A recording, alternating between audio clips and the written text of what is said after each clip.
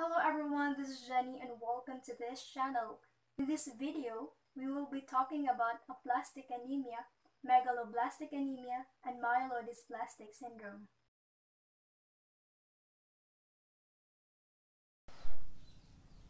Blood cells are produced in the bones of the body, mainly in the bones of the pelvis, ribs, and sternum, through a process called hematopoiesis.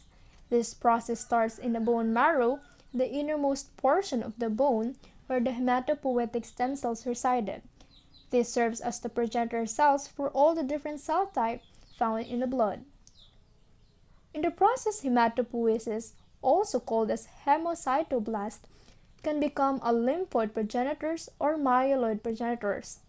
The lymphoid progenitors can develop into lymphoblasts, which can then differentiate to some white blood cells such as T lymphocytes, B lymphocytes, and natural killer cells.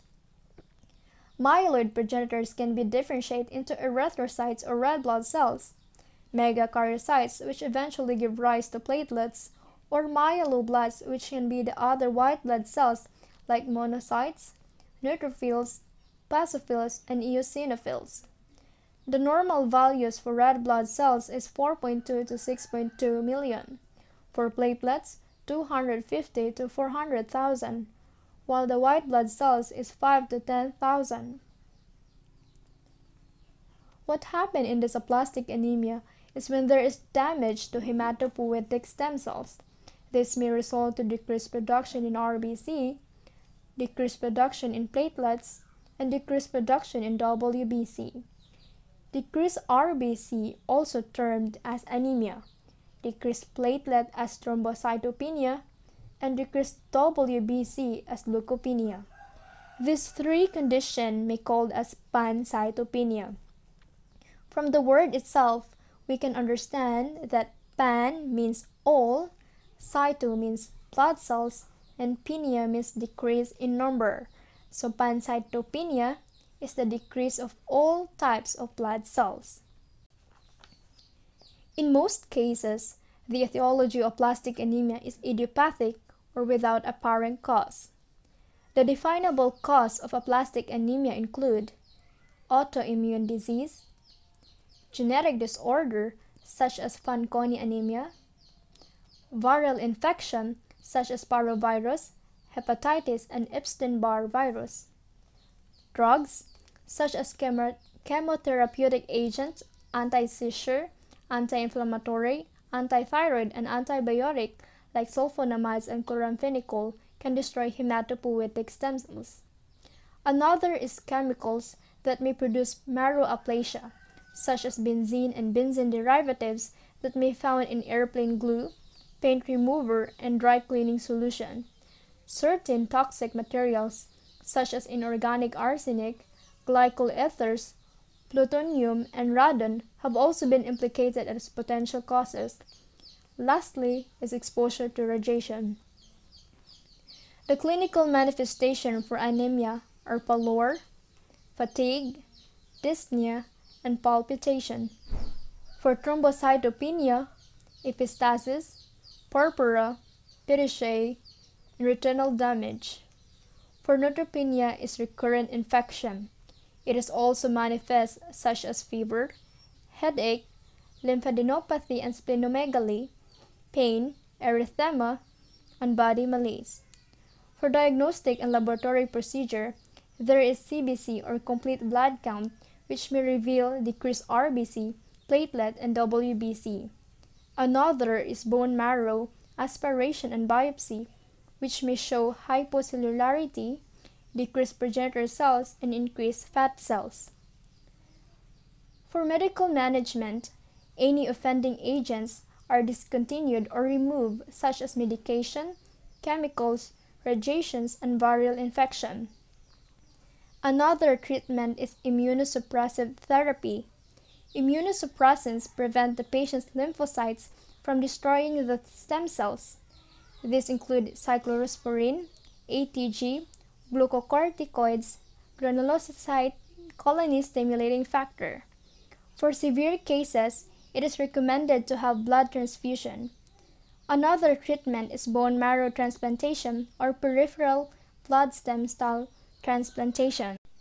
For nursing management, patients with aplastic anemia are vulnerable to problems related to erythrocytes, leukocytes, and platelet insufficiencies. They should be assessed carefully for signs of infection and bleeding. To minimize the risk of infection, implement reverse or protective isolation, provide private room, practice strict hand washing. Encourage personal good hygiene, including good oral daily shower or bath while mild soap, and perirectal care after using the toilet. Monitor vital signs including temperature frequently. Notify health provider of fever. Minimize invasive procedures or possible trauma to skin or mucous membranes. To minimize the risk of bleeding, use soft toothbrush for mouth care, electric razor for shaving, keep nails short by filing. Avoid intramuscular injection and other invasive procedure. Prevent constipation by use of stool softeners as prescribed. Restrict activity based on platelet count and active bleeding. Monitor blood count for menstruating patient.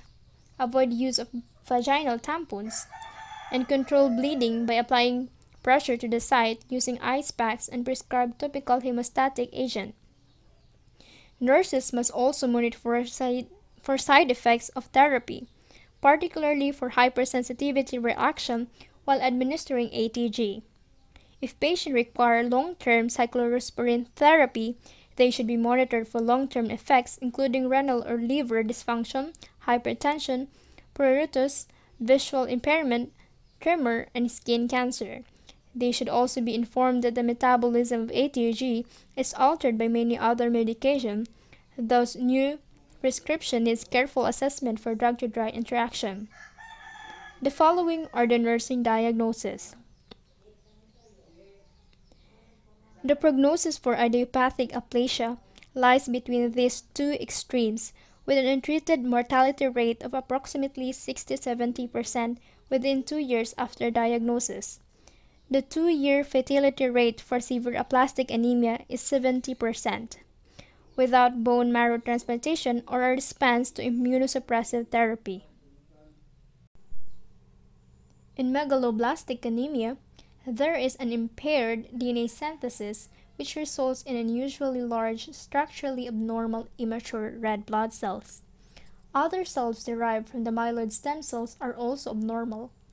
A bone marrow analysis reveals hyperplasia, and the precursor erythroid and myeloid cells are large and bizarre in appearance. However, many of these abnormal erythroid and myeloid cells are destroyed within the marrow, so the mature cells that do leave the marrow are actually fewer in number. Thus, pancytopenia can develop. Because the erythrocytes are very large, the MCV is very high. There are two main causes: the vitamin B12 deficiency or the folic acid deficiency. Vitamin B12 and folic acid are essential for normal DNA synthesis. Folic acid is stored as compounds referred to as folates. The folates stored in the body are much smaller than those of vitamin B12 and can become depleted within months when the dietary intake of folate is deficient. Folate is found in green vegetables and liver. We eat folate in the form of polyglutamate. This polyglutamate can be absorbed at the small intestine, particularly in jejunum. This polyglutamate can be converted to monoglutamate by the enzyme conjugase. This monoglutamate, i.e. folate, will go into the blood and it goes to the bloodstream in the form of methyl tetrahydrofolate. For tetrahydrofolate to participate in DNA synthesis, it has to get rid of methyl group. So it shifts the ethyl group and give it to the B12. Now the cobalamin is methylcobalamin. The tetrahydrofolate is free and it can participate to DNA synthesis. Tetrahydrofolate can be converted into methylene tetrahydrofolate and will be converted into dihydrofolate, which can be converted back to tetrahydrofolate by dihydrofolate reductase to complete the cycle. And at the same step, the DUMP is converted by thymidylate synthase into DTMP, and this DTMP is part of the DNA. Here, in methylcobalamin, in order for it to participate in DNA synthesis, it has to get rid of that methyl group, so it gives to homocysteine. Homocysteine plus methyl equals methionine. This process can be done by the help of the enzyme homocysteine synthase. Folate deficiency occurs in people who rarely eat vegetables. Another one is chronic alcoholism. Alcohol increases folic acid requirements, and at the same time, patients with alcoholism usually have a diet that is deficient in the vitamin. Some patients with malabsorptive disease of the small bowel, such as celiac disease, may not absorb folic acid normally. Folic acid requirements are also increased in patients with chronic hemolytic anemias and in women who are pregnant because the need for erythrocyte production is increased in this condition. So when folate deficiency occurs, the tetrahydrofolate levels are low, which lead to slow DNA replication. In RBCs, slower DNA replication means fewer cell mitosis occur before cell matures. Less cell divisions means fewer but larger RBC. This may result to megaloblastic anemia.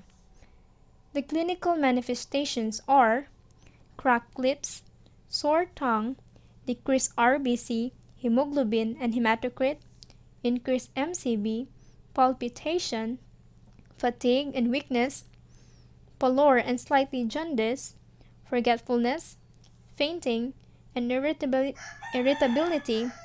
and nausea and anorexia. For diagnostic tests, there should be a blood test, skin test, and intrinsic factor antibody test.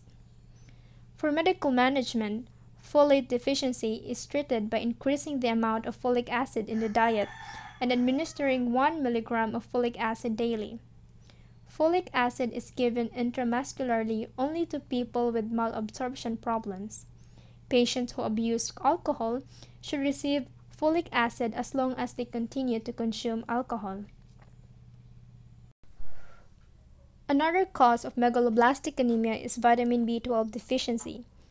Vitamin B12, also known as cobalamin, is essential to DNA synthesis, nuclear maturation, and healthy myelin. Vitamin B12 can be found in meat and dairy products. A deficiency of vitamin B12 can occur in several ways. Inadequate dietary intake is rare but can develop in strict vegans who consume no meat or dairy products. It can also occur when patients undergo or has a history of gastric surgery. Decreased vitamin B12 absorption also occurs in conditions such as Crohn's disease. Faulty absorption from the GI tract is more common, particularly in the older adult. Another cause is autoimmune antibody. The autoimmune reaction results in atrophy of the parietal cells, leading to lack of glycoprotein intrinsic factor. The absence of intrinsic factor in this particular context, the resultant anemia is called pernicious anemia. Decreased intrinsic factor production by the parietal cells of the stomach causes decreased vitamin B12 absorption.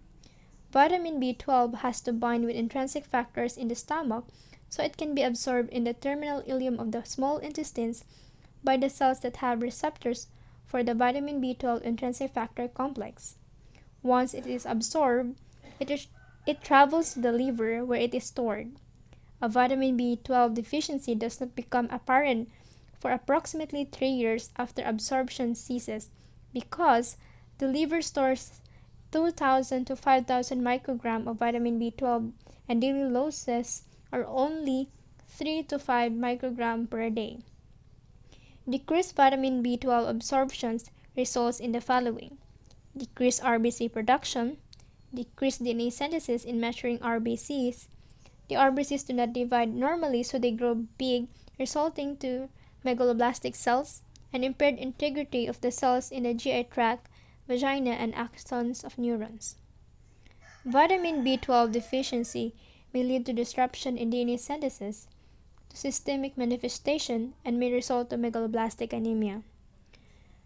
The clinical manifestations are neurologic syndrome, paresthesia of the hands and feet, movement disorders, neuropsychiatric changes, bladder and bowel dysfunction, beefy red inflamed tongue, fatigue, jaundice, anisocytosis, poikilocytosis, hyperpigmented neutrophils, and low vitamin B12 serum level. For diagnostic tests, there should be blood tests, skilling test, intrinsic factor antibody test, and bone marrow aspiration. For medical management, vitamin B12 deficiency is treated with vitamin B12 replacement. Vegans can prevent or treat deficiency with oral supplements with vitamins or fortified soy milk. When deficiency is due to more common defect in absorption or the absence of intrinsic factor, replacement is bi-monthly intramuscular injection of vitamin B12. The following are the nursing diagnoses. The prognosis is favorable if the etiology of megaloblastosis has been identified and appropriate treatment has been instituted.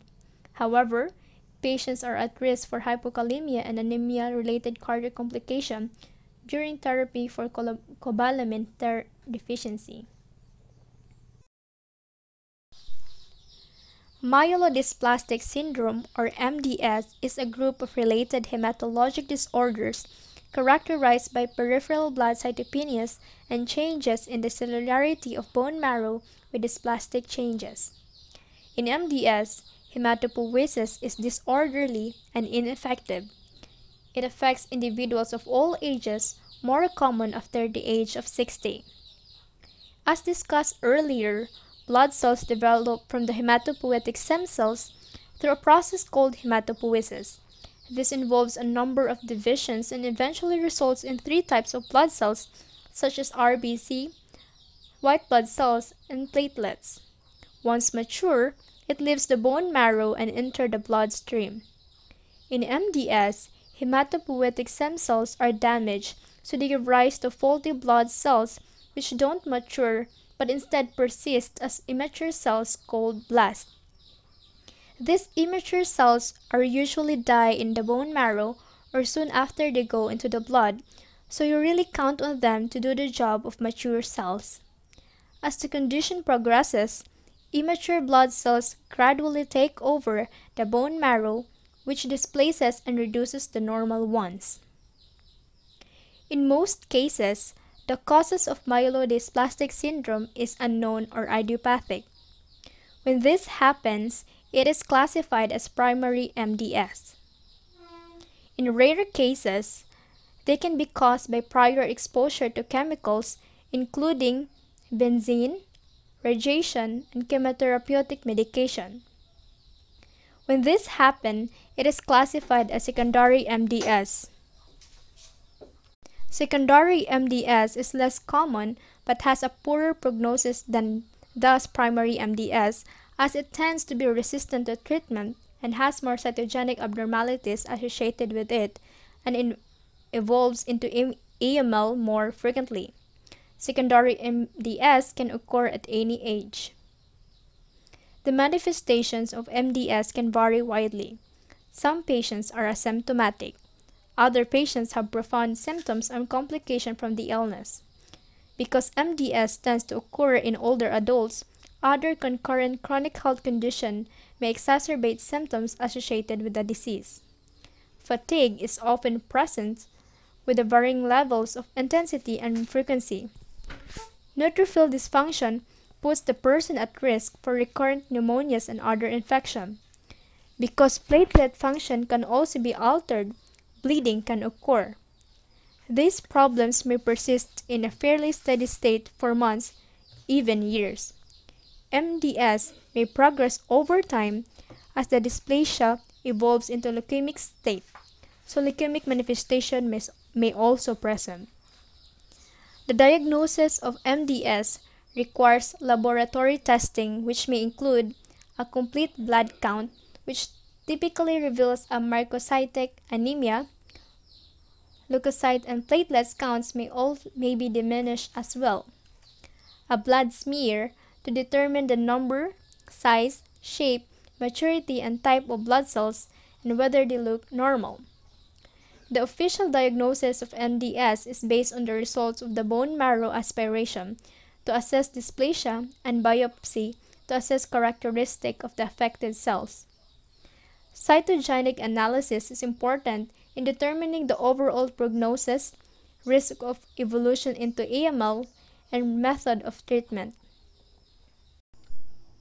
Medical management strategies are based on the stage of disease and prognosis.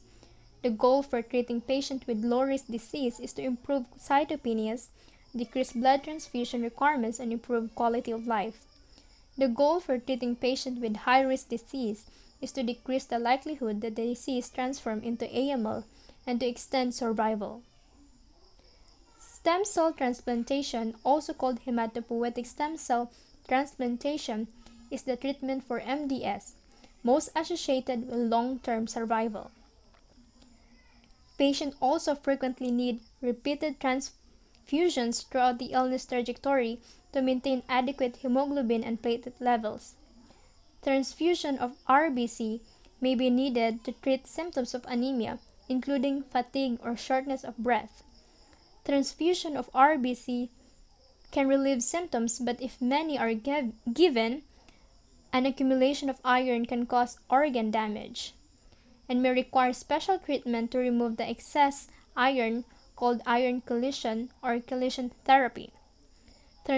Transfusion of platelets can prevent or treat bleeding problems caused by having too few platelets. Platelets survive only about a few days, so platelet transfusion may be needed more frequently.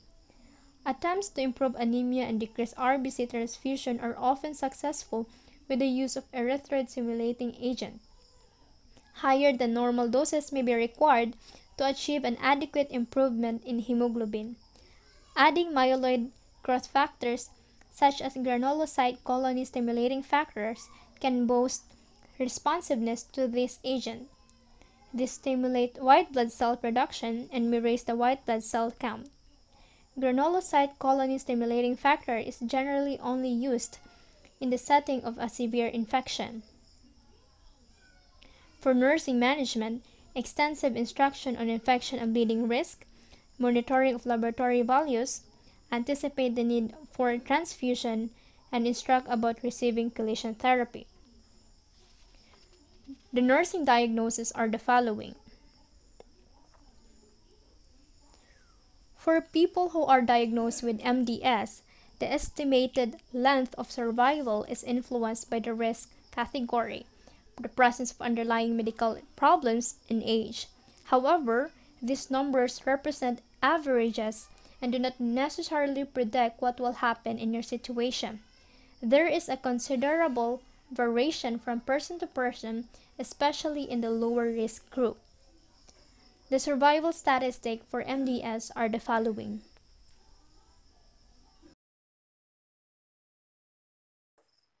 So that's it for today's discussion. I hope you learned something in this video. Thank you and God bless.